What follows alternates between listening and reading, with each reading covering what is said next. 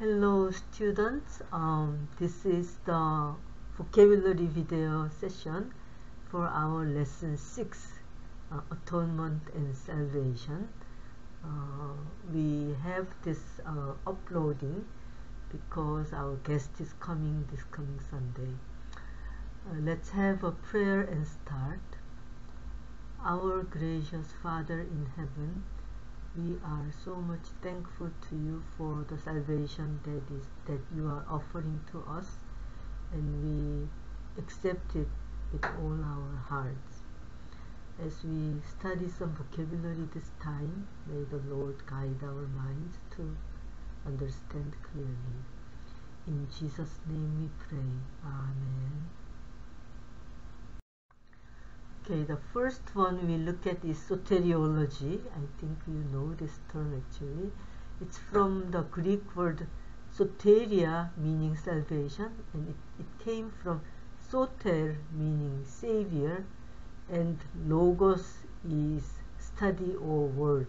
So combining soter and logos, it becomes soteriology, study of religious doctrines of salvation, doctrine of salvation, study of doctrine of salvation. In Christianity, salvation, also called deliverance or redemption, is the saving of human beings from sin and its consequences. So salvation is deliverance from nothing else but from sin and its consequences. There are conflicting definitions of depravity, predestination, atonement, and most pointedly justification, yet the overwhelming majority agrees that salvation is made possible by the life, crucifixion, death, and resurrection of Jesus Christ. Second term is atonement. It is the concept of a person taking action to correct previous wrongdoing on their part. The word atonement often is used in the Old Testament from Kippur, which means propitiation or expiation. You know the word Yom Kippur, that is Day of Atonement, and Kippur means atonement. The English word atonement originally meant that is, being at one in harmony with someone. Atonement in Christian theology is man's reconciliation with God through the sacrificial death of Christ. De jure and de facto we will compare. In law and government, de jure, in Latin is de jure, by law, describes practices that are legally recognized regardless of whether the practice exists in reality or not. In contrast, de facto in Latin means in fact, describes practices that exist in reality whether or not they are officially recognized by laws or other formal norms. It is commonly used to refer to what happens in practice in contrast with de jure, by law.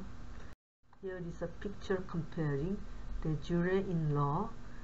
Usual household residence in law, you have your couple and 3 children, let's say, but in de facto there is a couple, but maybe the oldest daughter goes somewhere else. Now the husband's brother's couple came in, for example, and they are now living together this way. So in fact there are these people in the family, but in the law these people are in the family. That's the comparison. Mediatorial means involving, relating to, or resembling a mediator, a person who mediates or helps to settle a dispute or create agreement when there is conflict between 2 or more people or groups by acting as an intermediary or go-between for those parties. Christ is doing the mediatorial work in the heavenly sanctuary as our mediator now, and here the 2 parties means between human beings and God. Of course, God is not in like conflict with us. God loves us very much, but because of sin we are alienated from God, and Christ is doing the mediatorial work for us. Glorification is the third stage of Christian development, the first being justification, then sanctification, and finally glorification in Romans 8:30. It includes two events: receiving the nature perfection before entering into the kingdom of heaven, and receiving of the resurrection bodies. So our fallen nature will be perfected at the second coming of Christ, as our body will be transformed, but our character will be perfected by the grace of God, power of the Holy Spirit, before the close of probation, and will be ready for the close of probation. Tabernacle, according to the Hebrew Bible, the tabernacle, Hebrew word mishkan, meaning residence or dwelling place, was the portable earthly dwelling place of Yahweh used by the Israelites from the Exodus until the conquest of Canaan. If you look at the Hebrew word here, you see here shakan here. Shakan is a verb to mean dwell or pitch a tent, right? So God is dwelling with us. That is the meaning of shakan, and mishkan is the is to make a noun, and meaning residence or dwelling place. In the time of David and Solomon, the temple was constructed with the pattern of the tabernacle.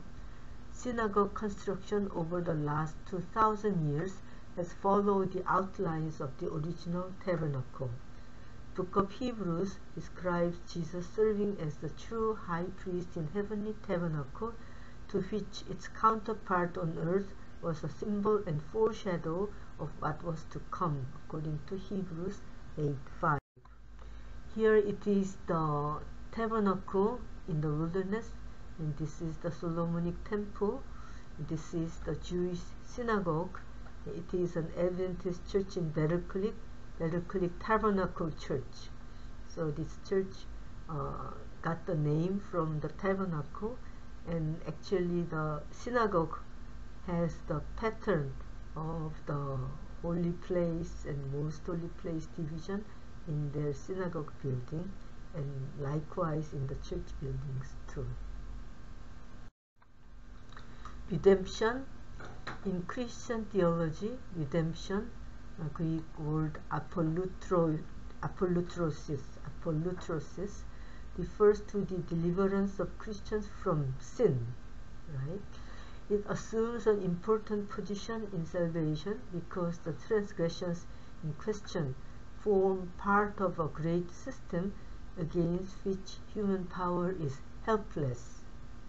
Redemption is a metaphor for what is achieved through the atonement. Therefore, there is a metaphorical sense in which the death of Jesus pays the price of a ransom, releasing Christians from bondage to sin and death. Now comes to hilasterion. For Romans 3:25, English versions translate the Greek word hilasterion as propitiation or expiation. Concretely, it specifically means the lid of the Ark of the Covenant. In Hebrews 9:5, it is translated as mercy seat in all of the Bible translations. This word is deeply related to the sanctuary system, especially to the Most Holy, because there is the Ark of the Covenant, the Most Holy place. Immortality of soul.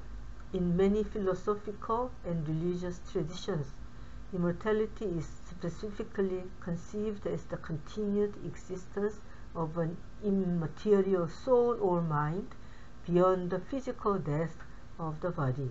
They think after the death there is the immortal soul going to heaven or hell. That's what they teach. However, this is not a biblical idea in the Old Testament as well as in the New Testament. In the Bible, it says, the soul which sins will die. Right? Confessionalist. A confessionalist church is a church like the Calvinistic churches, steered to the confession of the church in their faith. Confessionalists believe that differing interpretations or understandings, especially those in direct opposition to a held teaching, cannot be accommodated within a church communion. That is the confessionalist church. Periphrastic participle. According to Maus, which is a Greek grammarian, this periphrastic construction originally served to emphasize the continuous force of the participle. Periphrasis contains two distinct parts. First one is a copular, meaning aimee verb, that is the be verb in English, right? And a participle phrase to express the continuous aspect of the action. So periphrastic phrases have two parts, aimee verb plus participle, to express the continuous action of the verb. Yes. Now Jiri Moskala, he is a professor of Old Testament exegesis and theology and Dean of the Seventh-day Advent Theological Seminary on the campus of Graduate University. He joined the faculty in 1999. He was born in Czech Republic. He had his PhD from Andrews Seminary with the dissertation titled The Laws of Clean and Unclean Animals of Leviticus 11, Their Nature, Theology, and Rationale, an intertextual study. Here he supported Leviticus 11 and our church position that the unclean animals cannot be eaten in our times as well. Okay, here is him. He is speaking about the investigative judgment in this picture. Right? Denton Rebok was a Seventh-day Adventist educator and administrator. Born in Pennsylvania, he served the denomination for 44 years. He spent 23 years as a missionary in China. He taught at Washington Missionary College and La Sierra College, was president of Southern Missionary College and also dean of Theological Seminary. He worked on the editions of Bible readings for the Home Circle in 1949, in which he made slight changes from the original. What it means is, as he was producing another edition for the Bible readings for the Home Circle, he made a slight change according to his own judgment on the human nature of Christ, which is different from the first edition of the Bible readings for the Home Circle. And it kind of gave a hint or base for QOD to change the aspect as well in their book publishing. Grasshopper complex. When you see yourself small and insignificant in your own eyes, therefore you believe everything and everyone around you sees the same thing about you, that is called grasshopper complex. Thus you feel unable to move forward in your purpose and God-given tasks. And here is the Bible text. And there we saw the giants, the sons of Anak, which come of the giants, and we were in our own sight as grasshoppers, and so we were in their sight. That is the text from Numbers Here is the one, the 12 people went to spy in the land of Canaan, and they brought the fruit from the land, and then 10 of them reported, we are like grasshoppers in our own sight. They were giant people. We cannot win them. That's what they were saying. And we Adventists sometimes have the same kind of grasshopper complex, overwhelmed by the many numbers and sizes of other denominations, and think we are small and insignificant. However, we are very, very important in God's sight because we have the truth. God gave us the truth, and we have the most developed theological system in our doctrines. You've got to be very proud of it, I believe. Now we come to BRI, Biblical Research Institute. Is a service department of the Seventh-day Adventist Church with the 3 stated functions of research, apologetics, that means defense of the church's beliefs, and service to the church. It serves as a theological consultant to the General Conference. The Institute also directs the Biblical Research Institute Committee, that is called BRICOM, which consists of about 40 members worldwide, and the Biblical Research Institute Science Council, BRISCO. BRI consists of 4 Adventist theologians at the church headquarters in Silver Spring, Maryland. That is BRI. Now we come to Edward Heppenstall. Edward Heppenstall was a leading Bible scholar and theologian of the Seventh-day Adventist Church.